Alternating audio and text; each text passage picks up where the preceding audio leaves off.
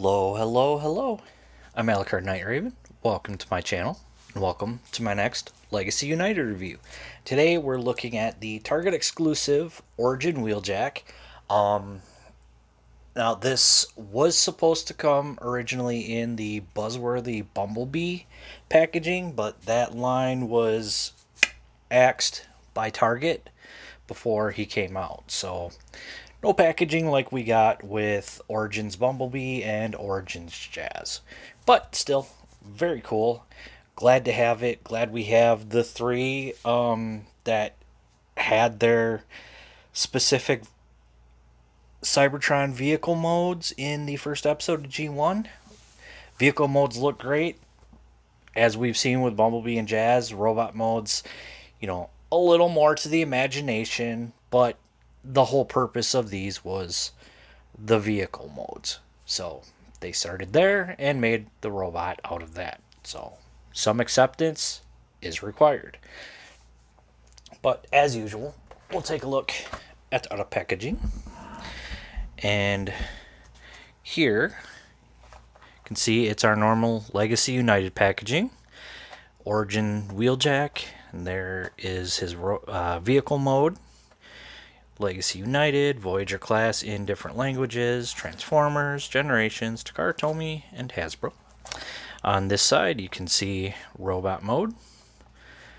Again, very cool. Looks really nice. On this side, our artwork for Legacy United, 40 years. On the top, Legacy United, forgive the dust. It's been sitting for a while before I finally got to this review. On the bottom, barcodes with a whole bunch of different wording of legal stuff, I'm guessing. And on the back, we have our product shots. And here you can see robot mode, vehicle mode. I've already got the accessories on, so you can see there. And you can see sort of Origin Bumblebee fits in there, and we will get to that. And our warning, small parts, don't eat anything in multiple languages. So that is it for that packaging. And now we will get into, sorry, got some things that sort of pop around out here. Get into looking at his vehicle mode, and I already have the blast shield on that he comes with. Clear blue plastic, looks really good. Here are his little and they do pop off, but those little sort of spin things, I don't know what to call them, because I think he used them when the Decepticon Tetrajets were trying to stop him and Bumblebee. Yeah, very cool. Looks really good. Got his weapon up here. Here you can see the bottom of it. Here's the back. Here's that. And we'll take this off and we'll deal with this a little later. And I don't know if you can see, but I've already got Bumblebee in there, and we'll show that off here in a bit. But let's look. There's some nice detail with the silver and the red and the blue. Got the light green and dark green around it. Lots translucent, so there is that. But still, not bad. Not bad at all. And he's got these little ports on the side here, and what we can do with that is the 5 energy bulbs, that's about what I'm going to call them, that came with Origin Bumblebee, can actually store right onto there. Now, I know it shows that you could fit 6. However, I double checked and Bumblebee only came with 5. But get everything a little bit straighter. There we go. And there he is, holding those energy conductors, or whatever we want to call them. And I knocked a bunch off. But that is very cool. I do like that. And yeah, so really nice. Now, another thing that we can do is his blast shield, we can, and it's a little rough, but we can take it apart, and it's, oh, and it's going to go on the other side. Same thing with this one. Oh, I don't like these. All right. And these. And now what we have, and it's, I know it's not right, but it's a road. It's a road. So there's that. And yeah. So I usually just, I tell you, they come off very difficult. But I usually just leave it, honestly, like together like this. And when I have him in vehicle mode, I just put the blast shield on, and clear plastic does get a lot of fingerprints on it. So, yay, wonderful. We're going to remove the gun, and before we transform it, we're going to pop the back open, and there you can see Bumblebee in there. And you've got to have him in there right, and otherwise it's not going to fit together very well. But you know, once you got him in there like he should be, fits together very nicely. But now we'll squeeze all this back together. So there's Wheeljack. Now we'll get Bumblebee back in his full mode. Come on.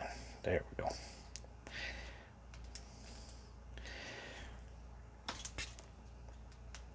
There we go. So there's Bumblebee, and here's Jazz. So there are the 3 origin figures all together. And you can see just how much bigger Wheeljack is, but they had to do that in a way to get Bumblebee to fit. And I really do like the fact that they did that. So, yeah, very cool. So we'll move them out of the way, and we'll get down to transforming Wheeljack. Now, whoa, just 1 second. Alright, forgive me, had a little dizzy spell there. Now, what we want to do, I'm going to untab this, sort of bring this down like this, get that out of the way. I'm going to untab all of this, bring this down, then we can disconnect all of that. Now we can start to disconnect some of this other stuff.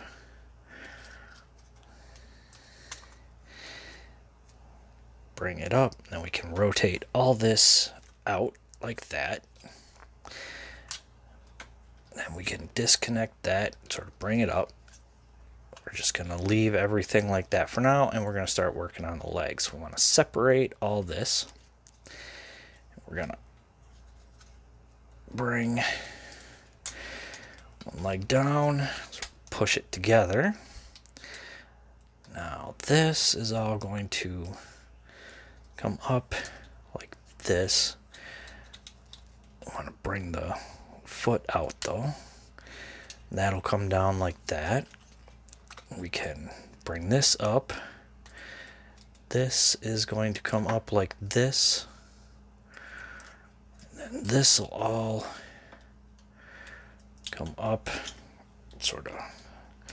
And there's a tab right here. I don't know if you can see that. That goes into that slot right there. Once that's in there, this will come down, fit just like that. We can spin the toe around, and there we have that leg done. And yeah, it doesn't look the greatest, but it's quite alright. Then bring this up. So yeah, when you're going into vehicle mode, it's sort of, you want to unhook, and this is going to be sort of sitting at a weird angle. Into robot mode, bring it all together. Again with this, bring this together, bring this together, bring this foot down, bring that together. Now with this is going to come up and down. Whoops, I'm going the wrong way with it. This actually got to go this way. Tab those pieces together, bring this down, bring it up, tab that together. This will then tab in. We can rotate the foot around. And there's the legs all done. Now we'll work on the rest of him. So start by separating these arms. We want to bring them up, and we can actually remove these for now. But sort of bring them up, open them up like that so we can bring them down. Now what we can do is bring the head up, and it's going to tab right in there. We can rotate the arm around, bring out the fist once I can get a good hold of it. There we go. We can close this, and this should tab right in there. And we just rotate the fist. There's that. Oh, rotate the waist too. Alright, again, bring out the fist, close this, rotate, bring it down, rotate, rotate. Now the backpack, this is going to tab in back here, and this sort of comes up. Oh, before that, we want to bring these up, because this big tab is actually going to sit within those. So you want to make sure that they're situated in the right spot. Just like that. And then the final bit we do is rotate his head. And there we go. And there we have Origin Wheeljack in his robot mode. And for what it is, it's not bad. Yeah, it's not the Wheeljack we're used to in his robot mode, but I mean, they had to do something in order to get the proper Origin vehicle mode. So I'm happy with what they did. I'm very happy with what they did. Now these, you can put them back on here, or they do store back here, and that's where I tend to put them. And then with the gun, you can hold it, or if you want, you can plug it in up here. And that's sort of what I do, because he is the scientist, so he's more in the lab doing stuff. It's how I feel. So having that up there, I like that better. This piece you can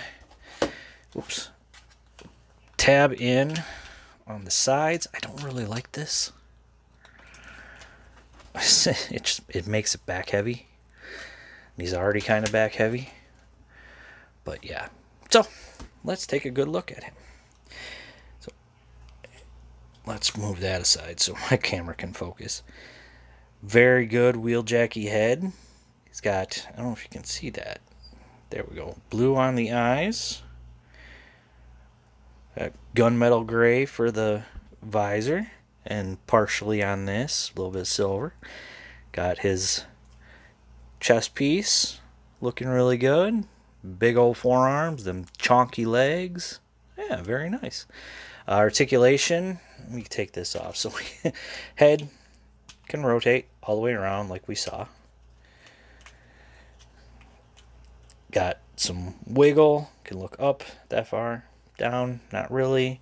Arms come out that far. Can do a full 360, but the backpack gets in the way. It is a very hefty backpack. Bicep swivel. 90 for the elbow. And as you saw with transformation, we do have wrist. Again, with transformation, we've got waist. Legs only kick forward that far. so not very much. Kick back only that far. Just under the full Van Dam. Got thigh. We got slightly over 90 for the knee. And the feet are on a ball joint, so you get all kinds of pivot and movement, and it is actually rather nice, and I do like that. I like that a lot. So it is not, I mean, in my opinion, for what it had to do for vehicle mode, I don't think it's bad at all. I really don't. And if you want, you could put these on. I'm just going to put one on. And he can hold them like that. I actually might store it like that or have them on my shelf like that. Just so that way these little conduits aren't just sitting on the shelf. So, yeah. Definitely like that. Well, for comparison, here we have Origin Bumblebee in his robot mode. And Origin Jazz in his robot mode. And they look really good together. I like this. It'd be nice if some of the others had some kind of like origin transformations, but I mean, the only ones we really saw were these three on the Autobot side, the Tetrajets, and Soundwave in his sort of lamppost mode. But still, not bad. I do like this. It is definitely like more set on for the shelf. I think typically for the vehicle modes. However, I do like sort of switching it up. But yeah. So as for finding this guy, I don't know if you will anymore. I've had this for a few months, and it's just been a while since I could finally get to it. I do apologize. I know others had already gotten to their reviews on this. I'm so behind. I'm still working to get caught up. I still plan on doing a review on my Desaurus. That is coming up. That might be the next one. I just don't know exactly when. But as for this, keep checking. Find it at a decent price. Maybe some are still available at your local Targets. I don't know. I know 2 months ago, no, a month and a half ago when I checked, I still saw a few on the shelves. And these were typical shelf warmers, honestly. So if you're interested in it, definitely pick it up. I love every iteration of stuff like this, so these were a must-have for me. I grew up on G1, and then Beast Wars was my teenage years, and then it's just been others after that. So I've always found something that I really liked from nearly every iteration that's come out. Transformers Energon we don't talk about, and the live action movies, there were things that I absolutely hated about those. And I think I've talked about that on my channel before. But for those who are new, I don't like the human element. It was too much of it, and I don't like the designs of the robots, especially their faces. So, but other than that, great figure in my opinion. Yes, it has the downside of the chonky robot mode, but to become the box that it is of vehicle mode had to be done like this. So I'm still happy with it. But yeah, so that is going to be it for me. As always, I want to say thank you for watching. Please like, comment, subscribe, and I'll see you all later.